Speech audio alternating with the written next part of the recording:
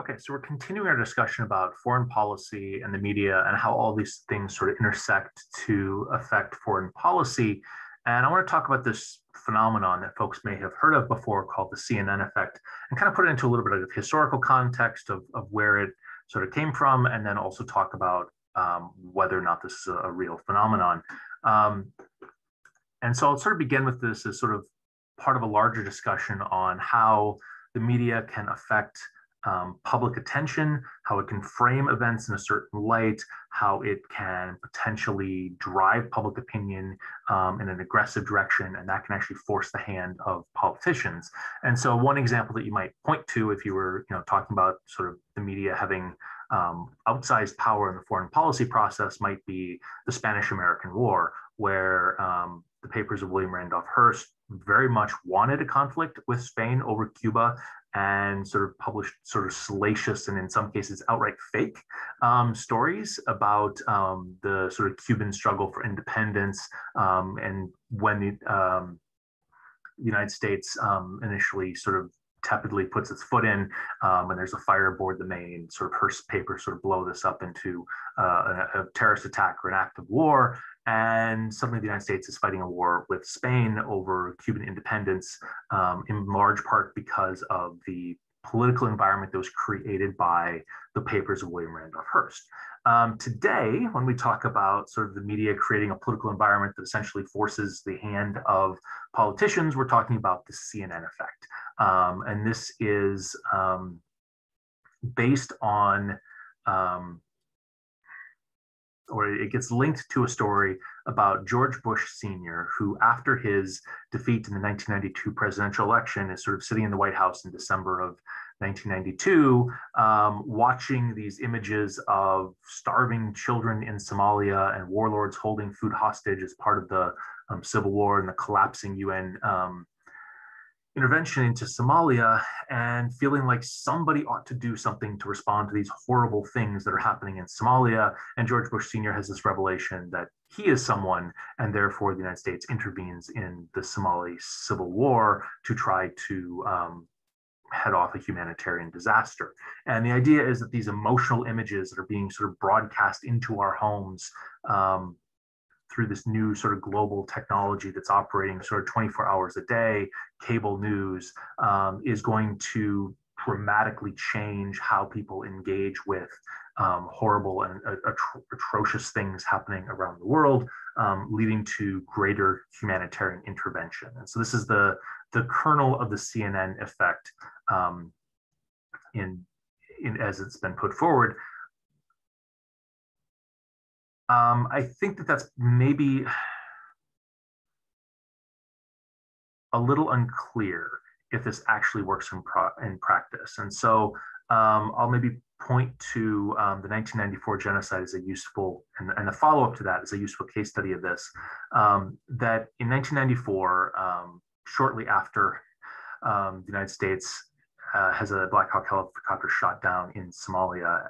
and servicemen are drugged through the streets, and that's broadcast on CNN. A genocide breaks out in Rwanda, actually the month that the United States leaves Somalia. And over the course of about 100 days, something like 700,000 people are murdered as part of this genocidal campaign. At the time, there was essentially zero media coverage at all about what was happening in Rwanda, so that it was really not even recognized as a genocide until shockingly late in the process. And so if I was sort of making a CNN effect argument, I might say, wow, well, it's the absence of global media coverage that resulted in global policymakers essentially dragging their feet on any sort of intervention in Rwanda. In fact, the international community, the Clinton administration in particular, actively said, yeah, we suspect that maybe things are really bad in Rwanda and maybe even acts of genocide are happening, but we're not going to get involved.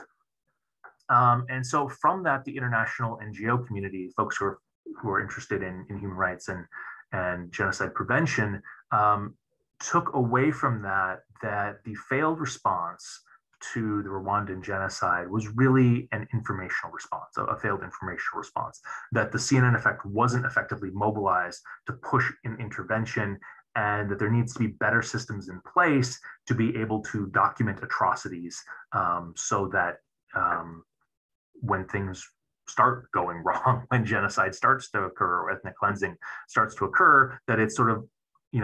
front and center, that people are being bombarded with these sort of images of horrible things happening. And that was sort of the template that was brought forward when a ethnic cleansing campaign launched by the Sudanese government was started in Darfur in the 2000s, and then after the Arab Spring, when Syria began butchering its population, that there was a concerted effort to try to document those atrocities, to broadcast them out to the world, to magnify them so that people were aware of them. And in both of those cases, there was largely no policy response to stop atrocities. And so I think it's maybe worth stepping back and asking how much evidence there really is for the CNN effect, and how would this actually work? When social scientists have dug into this, they found really quite weak evidence for the CNN effect. And this weak evidence sort of comes in a couple of different places. One is that even that initial example of Somalia appears to be maybe not entirely correct, that the reason why George Bush was seeing images of starving children in Somalia wasn't because starving children in Somalia make for good news.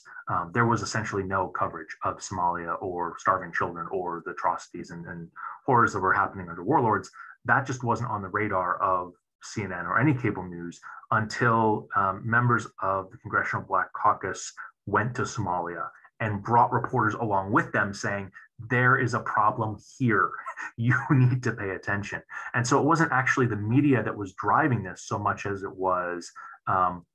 politicians in the United States saying this needs to be a priority, and we're going to mobilize media to put pressure on other politicians to take action. And so that's maybe a slightly different story than the images themselves are driving policymakers. It also appears, it also appears that there's a breakdown in this whole process and in the way that this works. And so with the rise of cell phones and ubiquitous recording equipment, atrocities have become widespread and available. In terms of international atrocities, I think there's very little evidence that when people see horrific things happening, genocide or other atrocities, that their reaction is to take to the streets, to write their congressman or woman, to write letters to the editor, to mobilize, to push, to do the things that would prompt politicians to take action. That step doesn't seem to happen. Instead, there seems to be maybe a shutting down effect, a sort of disassociation effect, a sense of helplessness that sometimes comes with that. And so I don't know that this idea that being sort of broadcast horrible images mobilizes political action really bears much weight, particularly in the international arena. If I was going to make a case for the CNN effect having some value and being important, I might sort of flip things around. That it's not just the images of atrocities happening elsewhere that prompt humanitarian intervention and states going out into the world.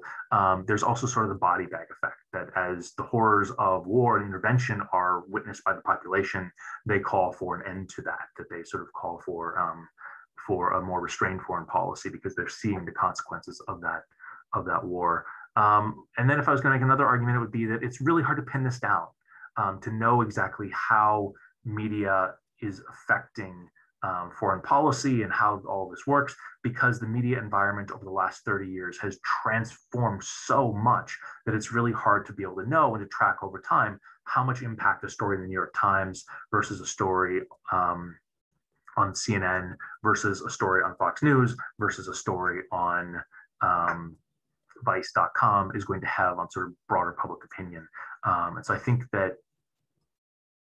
pinning down the exact effect is actually really hard. And the fact that we're really working with just anecdotes at this point is maybe all we really can do to try to understand what's a very complex and messy relationship.